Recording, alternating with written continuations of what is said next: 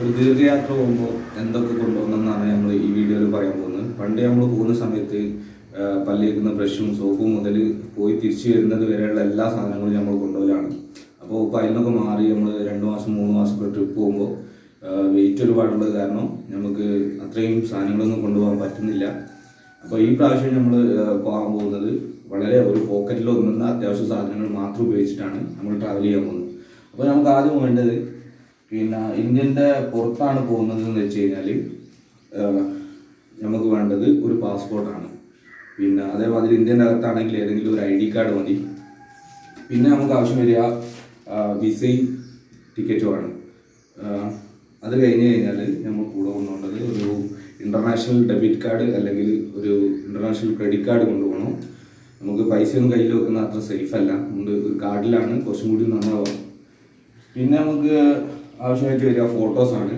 ഈ ഫോട്ടോ ഇന്ത്യൻ്റെ പുറത്ത് പോകുന്ന സമയത്ത് നമുക്ക് അവിടെ വിസ ഓണറുകളാണെങ്കിൽ നമുക്ക് അവിടെ കാണിക്കാൻ വേണ്ടി ഫോട്ടോ വേണം. ഇനി ഇന്ത്യൻ്റെ അകത്താണെങ്കിൽ തന്നെ അരുണാചൽ, നാഗാലാൻഡ്, മിസോറാം തുടങ്ങിയ സ്റ്റേറ്റിലേക്ക് പോകണമെങ്കിൽ നമുക്ക് ഇൻ്റർലൈൻ പെർമിറ്റ് എടുക്കണം. അപ്പോൾ നമുക്ക് ഫോട്ടോസ് അവിടെ ആവശ്യമായിട്ട് വരും. അത് വൈറ്റ് ബാക്ക്ഗ്രൗണ്ട് ആയിട്ട് ഉള്ള ഫോട്ടോ എടുക്കാൻ വേണ്ടി ശ്രദ്ധിക്കുക. പിന്നെ അതേമാതിരി നമ്മൾ പോകുന്ന സമയത്തുള്ള നമ്മളെ കാഴ്ചകളൊക്കെ പകർത്താൻ വേണ്ടി ഒരു ക്യാമറ വേണം. നമ്മളിപ്പോൾ ഇന്ന് ഈ പ്രാവശ്യം പോകുമ്പോൾ നമ്മൾ കൊണ്ടുവന്നത് ഒരു GoPro Hero 7 ആണ്. ഇതെടുക്കാനുള്ള കാരണം നമുക്കിത് വെള്ളത്തിൽ ഉപയോഗിക്കാൻ പറ്റുന്നതാണ്. നമ്മളവിടെ പോകുന്ന സമയത്ത് ഇപ്പോൾ വരുന്ന 9-ാണ് നമ്മൾ മലേഷ്യയും തായ്ലൻഡും പോകുന്നത്. അപ്പോൾ അവിടെ സ്ക്യൂബ ഡൈവിങ്ങും സർഫിങ്ങും ചെയ്യുന്ന സമയത്ത് നമുക്ക് വെള്ളത്തിൽ യൂസ് ചെയ്യാൻ പറ്റിയ ക്യാമറ വേണം. അപ്പോൾ ഇത് കുറേ ഇന്നലെ വന്നതാണ്, നമുക്കൊന്ന് പൊട്ടിച്ചു നോക്കാം.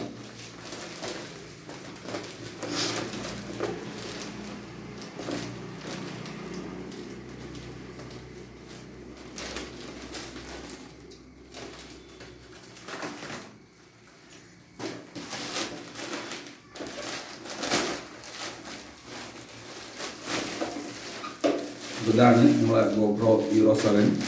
ഇപ്രാവശ്യം നമ്മൾ കൊണ്ടുപോകാൻ പോകുന്നതാണ്. അപ്പോൾ നമ്മൾ റെക്കോർഡായിട്ട് എന്തെങ്കിലും നമുക്ക് സൂക്ഷിക്കണം എന്നുണ്ടെങ്കിൽ ഒരു ക്യാമറ നമുക്ക് അത്യാവശ്യമാണ്. അപ്പോൾ അതുകൊണ്ട് നമ്മൾ വെള്ളത്തിൽ ഉപയോഗിക്കാൻ പറ്റുന്ന ഒരു ക്യാമറയാണ് ഇപ്രാവശ്യം വാങ്ങിയത്. അപ്പോൾ ഇനി ഇതിൻ്റെ പുറമെ നമ്മൾ ഡ്രസ്സോ അങ്ങനത്തെ എന്തെങ്കിലും വാങ്ങുകയാണെങ്കിൽ തന്നെ നമ്മൾ ശ്രദ്ധിക്കേണ്ട കാര്യം ഏറ്റവും കനം കുറഞ്ഞ ഡ്രസ്സുകൾ എടുക്കാൻ നോക്കുക. പിന്നെ പേസ്റ്റ് സോപ്പൊക്കെ വാങ്ങുമ്പോൾ ഗ്രാം കുറഞ്ഞ് സാമ്പിൾ പീസ് മാത്രം വാങ്ങാം. അപ്പോൾ അതാകുമ്പോൾ നമുക്ക് ഒരുപാട് വെയിറ്റ് കുറഞ്ഞ് കിട്ടും. അപ്പോൾ ഏറ്റവും സിമ്പിളായിട്ട് യാത്ര ചെയ്യാൻ പറ്റിയ ഒരു രീതിയാണ് നമ്മൾ പറഞ്ഞത്. അപ്പോൾ അടുത്ത പ്രാവശ്യം പോകുമ്പോൾ നിങ്ങളൊന്ന് ട്രൈ ചെയ്ത് നോക്കുക, 2 മാർഗവും നോക്കുക. അപ്പോൾ ഇതാണ് കുറച്ചുകൂടി ബെറ്റർ എന്നാണ് എനിക്ക് തോന്നുന്നത്. അപ്പോൾ അടുത്ത വീഡിയോയിൽ കാണാം.